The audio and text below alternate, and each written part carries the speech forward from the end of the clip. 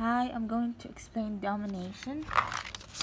Here we'll see at the, on this tree. Here the node M and the node F.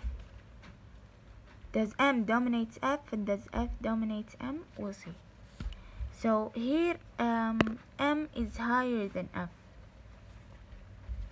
Okay, and M, you can trace a line from M to F. So M dominates F. Is F higher than M? No.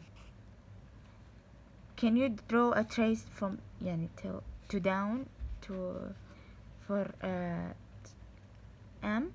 No, you can't. Okay, so this F this does not dominate M. Here N, let's see N and E. Does N dominates E?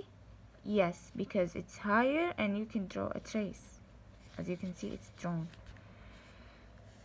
M dominates everything in here, but O does not dominate M, H does not dominate F, M, and that's all.